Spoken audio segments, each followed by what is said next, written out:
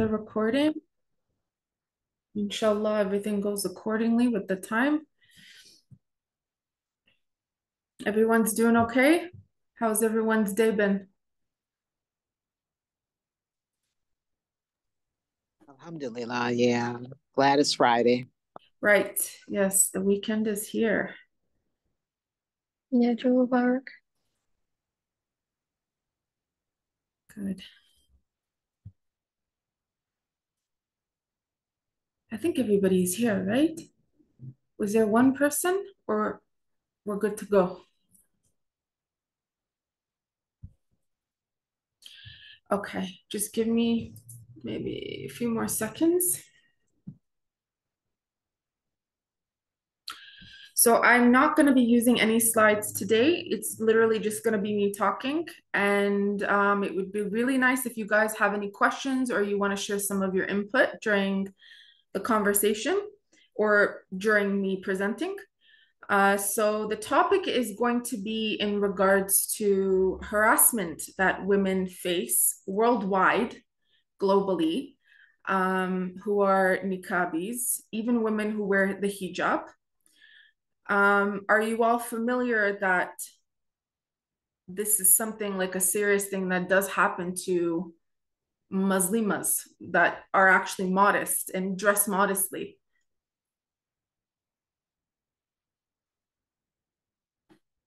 You guys can, if you don't feel comfortable, you can leave a message. Do you have access to the messaging chat?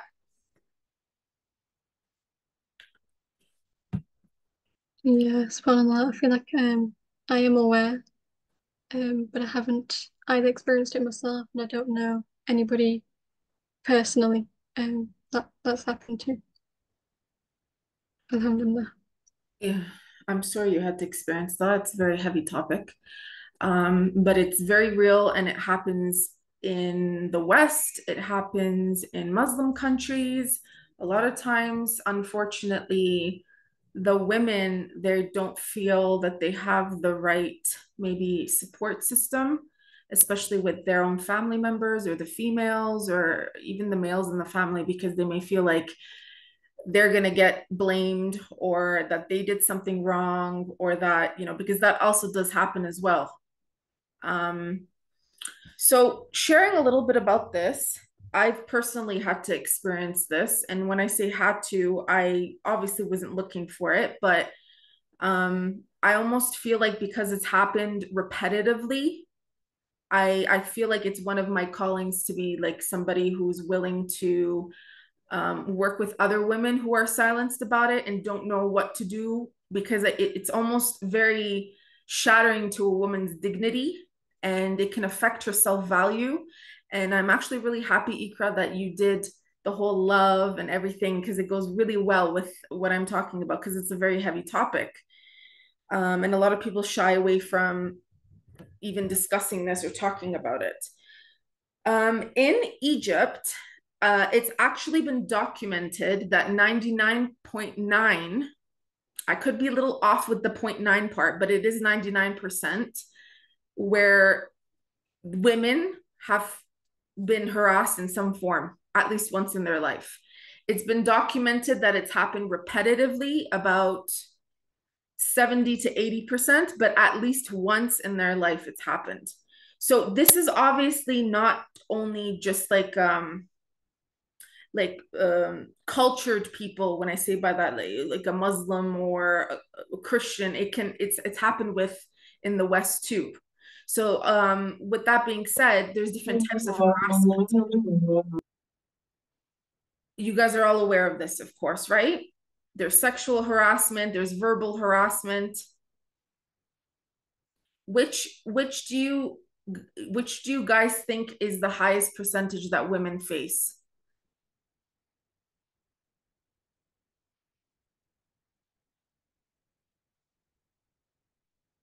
Does anyone feel comfortable to share?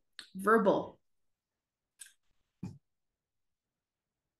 Katina, 80% for which one, dear? Do you think it's verbal or it's more sexual?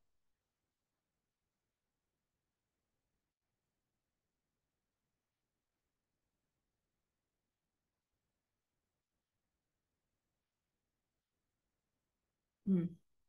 Anybody else want to share what they think?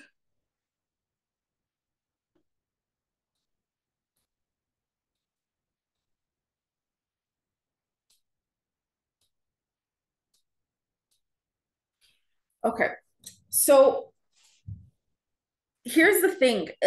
It's a little questionable in regards to, I've done research, like for example, in countries in Pakistan or even the UK and America and certain areas of Europe. It's difficult to be able to really trust the numbers and how they go about it because Pakistan has more of a population than the entire Middle East.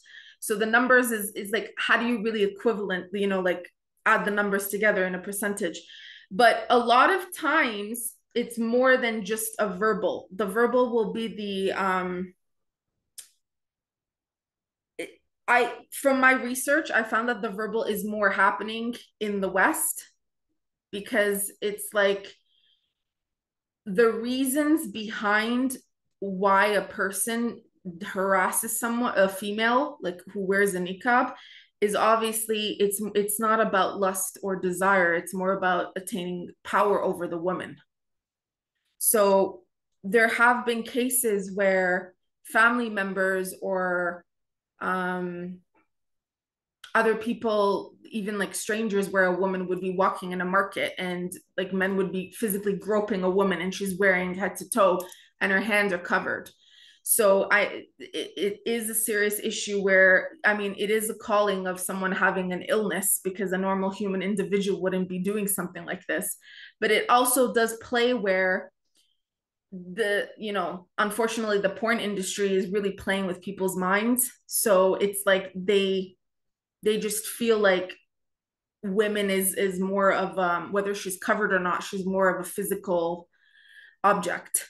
You know what I'm saying? So as we know in the Quran, it's been said that Allah sees women as very high value with a high dignity and self-worth. And in Islam, a woman's worth is by far a lot higher than the previous religions.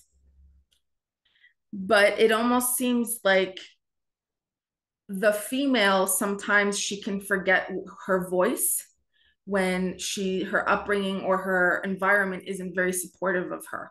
So I want to ask you guys, for example, if I was coming to you and telling you, okay, I'm going through this and I don't have anybody supporting me, what do you feel or think would be a good advice to give to someone such as myself who doesn't have maybe the right support team or system? What would you tell me to do?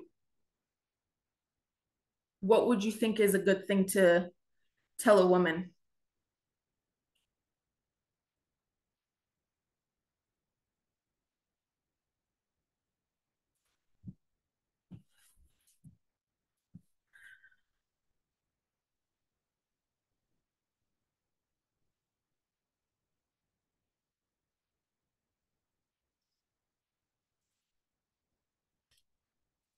What kind of professional?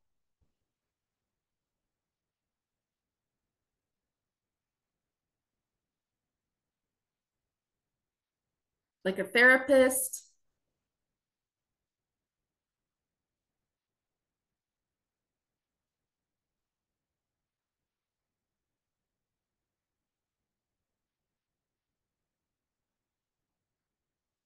Right, of course. Okay, great.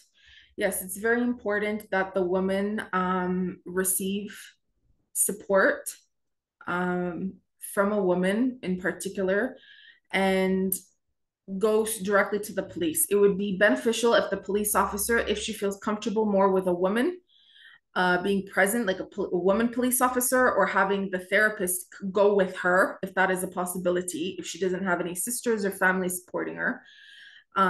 Because according to the law, it doesn't matter what country, also, this is a violation and the person should be charged immediately.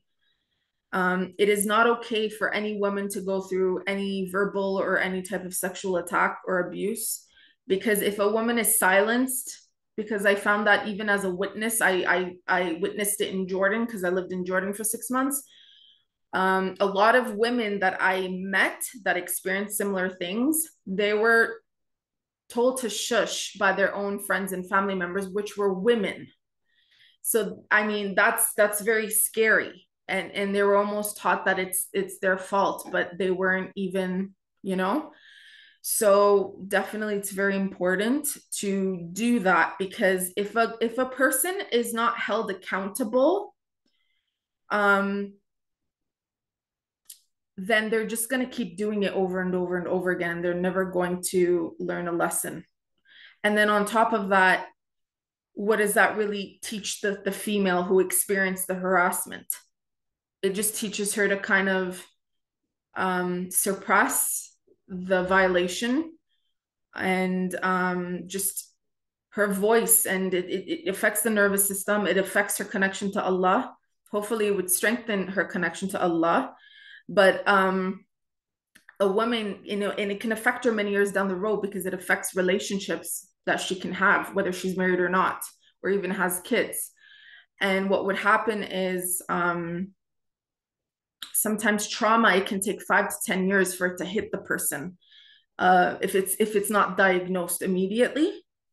And we don't want it to go to the road where the person would be giving herself to drugs or any type of self-abuse, or going the wrong direction in general. Does anyone have any questions about anything that I'm saying? I'd like for you guys to get engaged a little bit here. You can turn your mics on.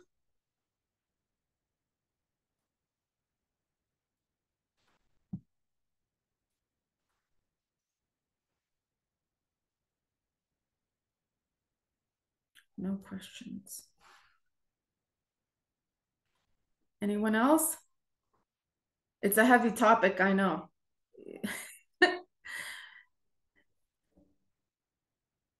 So, of course, wearing a hijab and a niqab, it's supposed to protect us. This is what it's supposed to do. And it does. I mean, me, myself, it doesn't matter. I feel a lot more protected when I'm wearing a full niqab. I have an Instagram account, and I will ask you ladies to check it out if you ever get the chance, and observe. Majority of the people that leave comments are men. And I always keep repeatedly telling them, because when I had started my Instagram account, I was mentioning that I'm going to be doing coaching for Muslimahs, Muslim women, only women, no men. And as I said that, more men kept starting to follow me. And there's only so much blocking I can do when they keep coming and coming. And I mean, nothing bad has happened or anything, but at the same time, there is like a curiosity of the opposite sex of a woman, especially if she's a revert. You know what I'm saying? So there has been times where I've just worn a niqab on my posts, because I'm also experimenting with the psychology of the people and how they would react and so on and so forth when I go from wearing a niqab and a hijab. And a lot of times the responses I get between the two is, if you don't cover your face, or if you don't cover like completely, you're going to experience some form of harassment. That's basically the message that they're delivering. But I mean, with all due respect, there shouldn't be any type of harassment at all. It's also the role of the man to lower his gaze and not communicate with the women. So I mean, there is a give and take here. Sure, as women, we have a certain responsibility to stay modest and humble in our behavior and our character, and not to engage too much, and stay professional, especially because I'm going to be doing the coaching right now. But I've chosen to stay particularly away from coaching men, because I don't want it to be too messy, and there's no need of additional stuff. But it is important to be firm, because I almost feel like as women, there may be times where you may attract or have someone come to you, and they may tell you, okay, I'm going through sexual harassment, or I'm being harassed. Can you help me? I need you. And it's important for us Muslimas to be able to be there for these girls, or anybody really who is experiencing such a thing. And a lot of times women don't know how to go about it, other than, saying, okay, well, try to connect with your family, or get help or talk to Allah or something, but it's a lot more deeper than that. Do you get what I mean? Because it affects so much um of a woman's worth. It's like very rooted in her worth that it can totally destroy. Or I mean, if someone is there for them, then it can totally repair and empower the woman in a very positive, loving way, as Ikra was saying in her presentation. What do you girls think about all this? Did you start wearing niqab right away, or was it a process? Like, did you have to build up to wearing it? So I was actually wanting to wear a niqab before I actually submitted to Islam. So it was something that I was definitely building up to, but I do live in a Christian country. Like I'm a citizen of Armenia. It's predominantly Christian. So they're not used to seeing a woman in a niqab. Hijab is not a problem, but the way I'm doing it is for them to kind of get used to me. I'm intentionally posting like my videos and my posts and tagging my area because I know they're gonna see me. Um, so I'm trying to slowly open them up to it because they're just not used to seeing women in a niqab.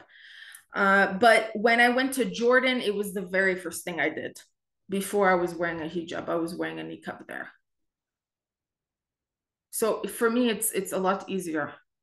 The only thing is maybe in the heat, it's a little difficult to breathe. That's all. I know. I've been curious. Like, I've been wanting to wear. Already wear hijab. It was like one of the easiest things when I converted, Uh-huh. and I have been wanting to wear niqab. But I live in New York, which I don't. I feel like the West. It really depends on where you go. Of course. I mean, there's some ignorant people here that I mean, they will physically attack you as well. But yeah, it's something I have been thinking about, but I think that is one of my concerns. If you get in front of the wrong person, it could really be, a catastrophe. So, One of the important things to do is definitely don't ever walk out of the house without your camera, like your phone. Always record everything. Um, it's so important that when you're anything at all, because when you have it documented, that's it, right? 80% of the time, the attacker, it prevents the person from attacking. But if that person is still gonna attack you, then even better, you got it recorded.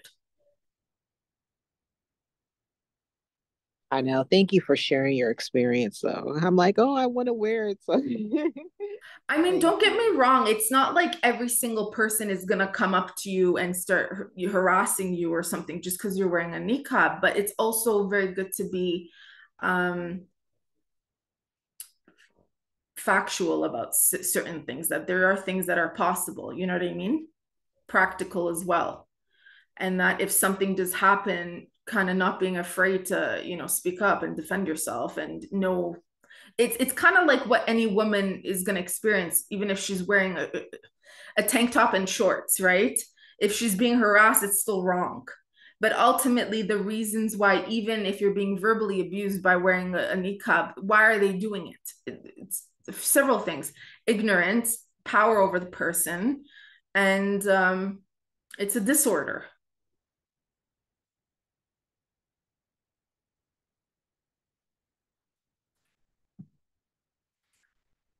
Anybody else? I wanted to ask, what do you think of wearing niqab whilst working in a workplace? Because I've had people tell me that niqab creates communication issues For your work in general, or do you mean for coaching? for work in general.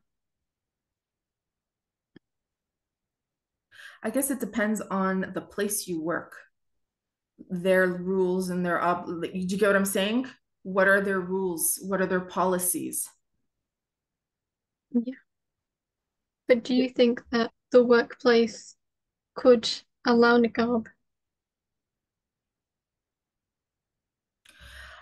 Well, when it comes to religion, it should be honored and respected regardless, right? But I mean, yes, there are people that will demand. There was a woman in Canada, in Toronto, I can't remember the year, but she experienced some form of harassment. And so when she went to court, she was wearing a full niqab and they were ready to press charges on the person, but they said, you have to take off your niqab because we cannot identify you.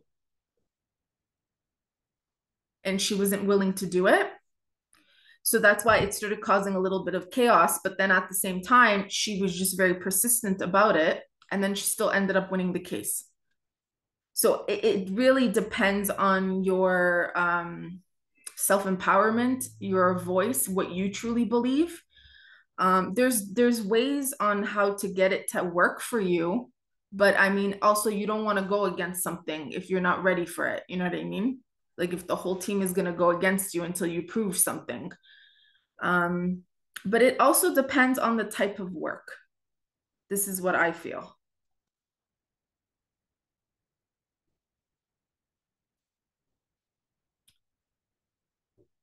Some people are afraid of who is under it. Some people do not trust a person who hides himself, usually non-Muslims who are ignorant and racist. Yes, have this fear. But I know a lot of Muslims who do not agree with niqabs and niqabis because of bad situations that have happened where they no longer have trust in niqabis. Okay, so then basically you are saying that a lot of women have experienced some form of harassment because why are they associating the bad, it's a bad situation. Why are they associating niqab as not protecting? Is this correct? They have gone through some form of a negative situation.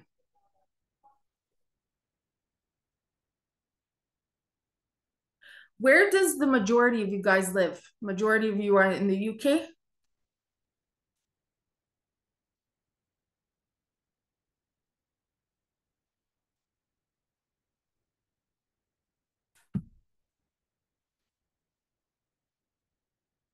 I know Hannah's in the States. Katina, you're in the US. Yeah, your accent.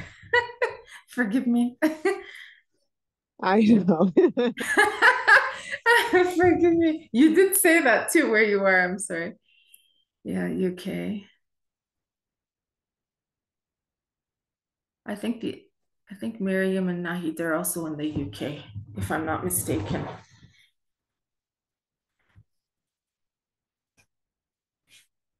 But Hannah, are these niqabis, are they all in California? No, as in some niqabis hide under a niqab and do dirty work. Uh,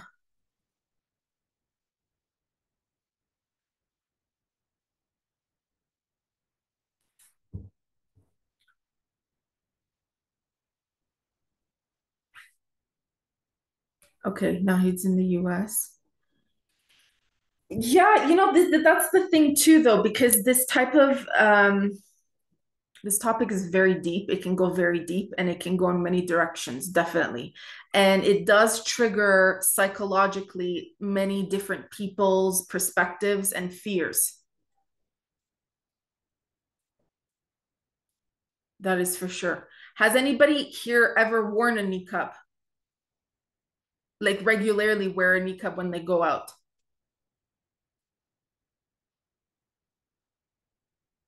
No. Okay. Well, I hope it doesn't. I'm not trying to instill any fear that this is what every single woman goes through, but so you have Ikra.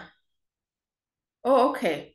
Um, would you feel comfortable sharing a little bit of anything? It could be even a positive, something that made you feel more comfortable by wearing it.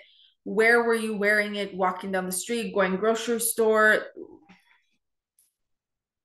Yeah, so I started a couple months ago, I think maybe March, and when I first wore it, I wear it just out in public, so whether that be going to the park, grocery shopping, when I'm walking through the city centres, and um, and obviously because I go uni as well. So there was one time where I did wear it to uni, and because I work in the health sector, Mm, they don't allow it in that.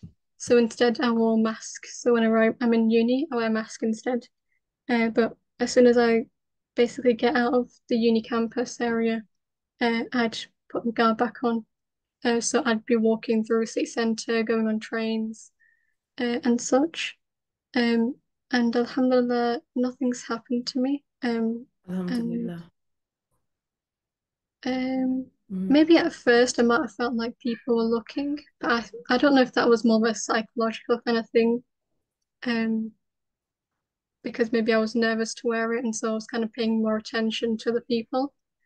So I'm not sure if people were actually looking or if it was just my kind of um my thoughts. Um, and when I first put it on, I would say I felt a lot more confident. Kind of gave me a confident boost, which I kind of wasn't expecting. Um, and then once I also remembered that once I was walking through the city centre, and usually nobody approaches me. But one time, a Muslim woman, hijabi, she came up to me and she actually started talking to me, which I didn't really expect. But like, alhamdulillah, that was good. Okay, it was more of a positive experience. That's really awesome. Because when you feel more, when you get the positive experiences in the beginning, it totally gives you more confidence to keep doing it. But for your work, did you ask? Did you ask them about it, or they were just like, no? Um, I didn't exactly ask. Okay. Mariam wearing a times.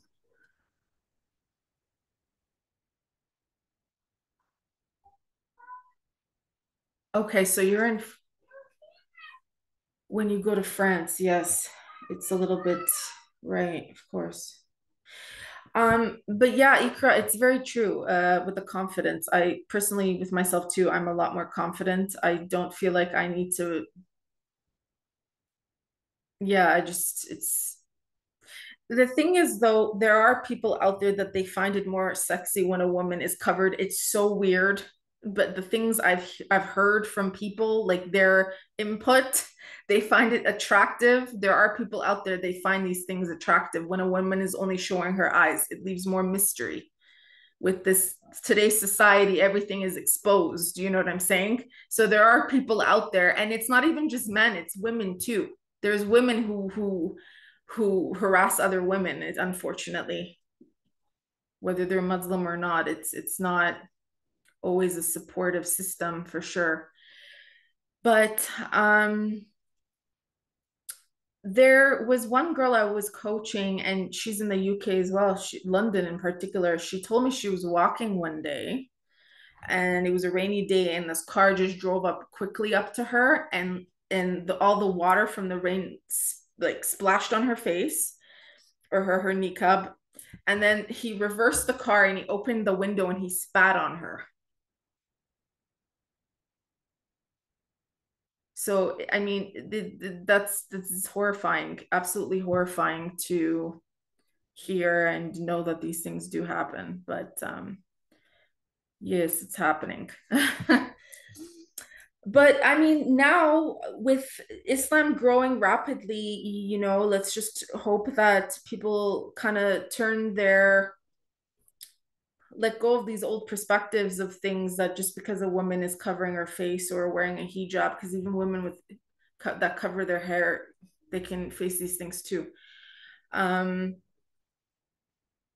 yeah, times are slowly changing, but inshallah for the better, at least one day soon. Anything else that you guys want me to, or you have anything to tell me or ask a question? Was it too heavy? Can you guys leave me a number from 1 to 10 if this was too heavy of a topic?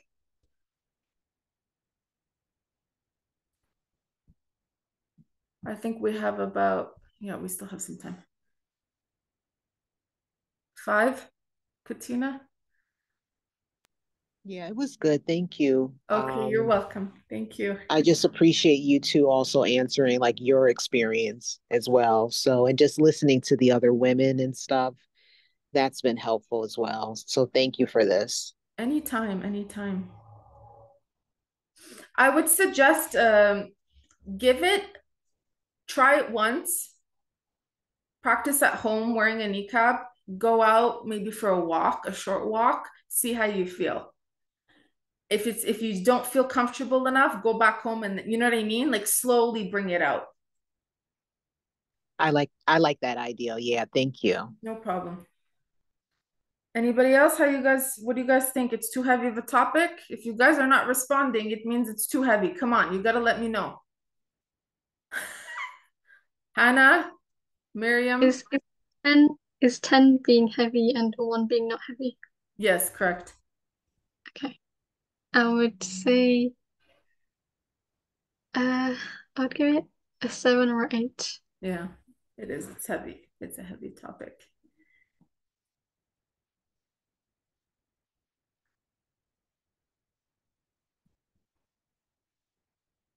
Anyone else?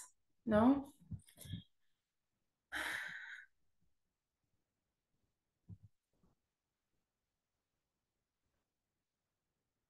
The most important thing is our connection to Allah and definitely having the love for ourselves and our sisters and brothers in Islam and just human beings. Love can cure all diseases and fears of everything in life, forgiveness, astaghfirullah, and everything. Um, but it's also very important to talk about the dark side of things too, because if we keep hiding and pushing things, it gets worse, you know? And then the perpetrators, they feel like they can keep doing it.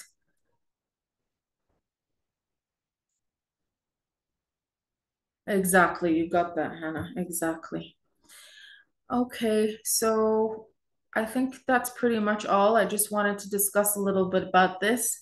If you feel that there could be any other form of ways to support women or even research about this, whether it's in your own country, in your own um, continent, in your own city, that would be really good, not just for you, but for the women that you may attract or even want to help, or you never know, anything's possible. And the topic is about niqabis, but it could be on women in hijabs too. It doesn't have to be fully limited. So inshallah, this was helpful. Thank you so much, everybody, for being here and being part of this with me. Jazakallah khair. Thank you.